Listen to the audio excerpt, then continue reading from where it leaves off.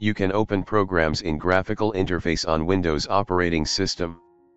But besides that, there is a faster way to open familiar programs using the command line.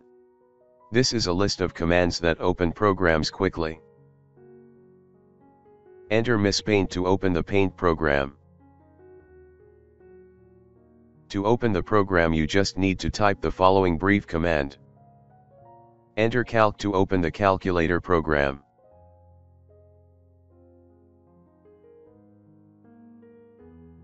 Enter Notepad to open Notepad program. List of these commands you see in the description of this video.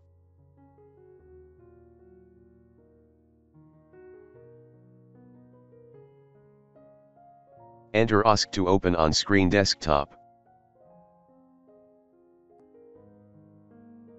If you have any new commands, please comment below the video. Thanks for watching. Don't forget like and subscribe.